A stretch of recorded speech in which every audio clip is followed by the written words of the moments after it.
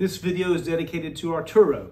We're going to show you real quickly how to program in a long-range, super long-range PowerG panic, pendant panic, or wrist panic button into the Qolsys IQ Panel 2 Plus. It will also work with the IQ Panel 4. So if you're replacing a sensor or adding a new sensor, you really want to go in and remove the old sensor first if it's no longer working. Hit your toggle at the very top, go to Settings, go to Advanced Settings.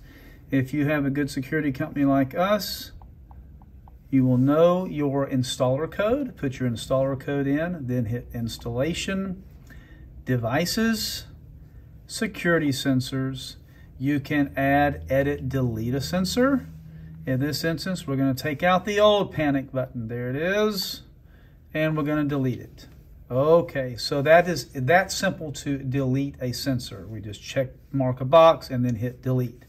Now, let's say we're going to add a sensor back in. I'm going to start back over just for the purposes of the video, okay? So go to the toggle in the top middle of the screen, hit Settings, hit Advanced Settings. You will need the installer code at this point. There's the installer code. We're going to go to Installation, and then we're going to go to Devices. Now again, this is a security sensor. It is the one we're putting in now is a PowerG panic button. Let me turn it over the other way. PowerG panic button. This is a super long-range panic button. We're going to auto-learn the sensor in. Then we depress the button. Sometimes it takes once or twice to go in.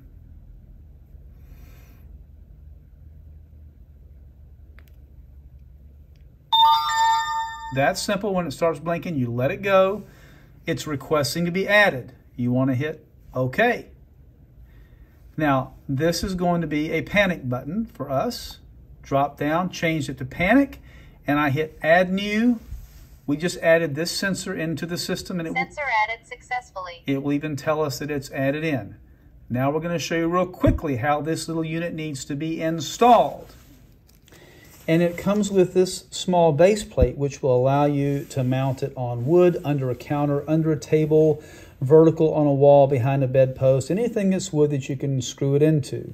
So what there are 2 screw holes. You'll need small screws like so. And try this again. Each screw will go in a small hole like this. You find a vertical wood face or underneath the wood face, screw both of those in. Once it's screwed into the wall,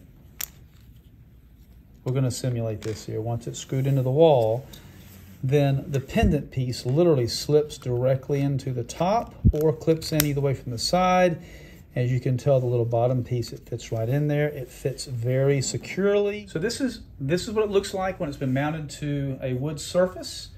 And you literally can take the pendant, little clip at the bottom, that fits right in there too, and it literally clips right in. Now you have a panic button attached to any wood surface, vertical surface, underneath a table, however you need to attach it.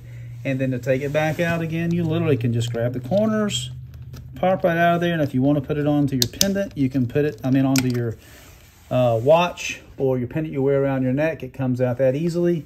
When you're done, you can come back home, put it behind your bedstand and mount it just to the wall or just to the wood like that.